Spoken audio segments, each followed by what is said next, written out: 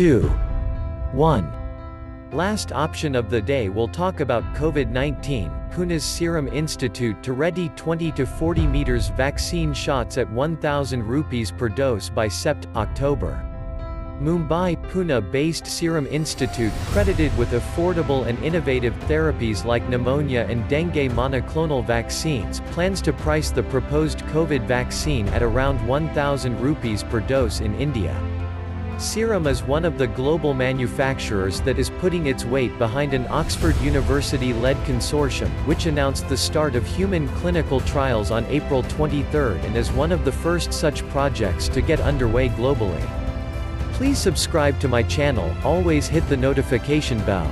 Like is appreciated, comment, and share my videos. We hope to start trials in India from May, with a few hundred patients, and expect to roll out the vaccine by September to October, if the trials are successful. We are planning to make the vaccine available at an affordable price of around 1,000 rupees in India, which will take into account costs for us.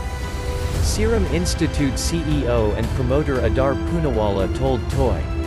The pricing in India, he said, is expected to be substantially lower than the global one, as in the case of other vaccines like MMR, measles, mumps, and rubella, which are available at over 10 times the India price in countries like the UK.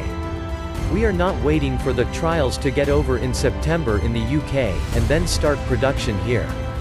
The decision, at our own risk and cost, has been solely taken to get a jump start on manufacturing, to have enough doses available, if the clinical trials prove successful. We aim to manufacture 4 to 5 million doses per month for the first 6 months, following which, we might scale up to 10 million doses per month, based on the success of trials. We are looking to build it up to 20 to 40 million doses by September to October. If successful, we will make the product available in as many countries as possible including India, he stated. The vaccine will be made at Serum's existing facility in Pune. For this, it will be stopping the production of other vaccines, as its new plant, with an investment of about 3,000 crore rupees, will take a couple of years to come up.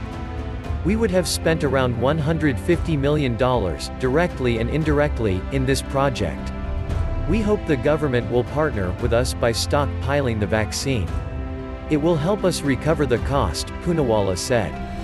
Elaborating, he said that besides the capex of around $60 million on the new plant, there is also the lost opportunity cost of around $60 million per annum, on account of stopping production of other vaccines, cost of clinical trials, and production of the COVID vaccine. Thank you for watching. If you like the video, please hit the like button for more videos. Don't forget to subscribe.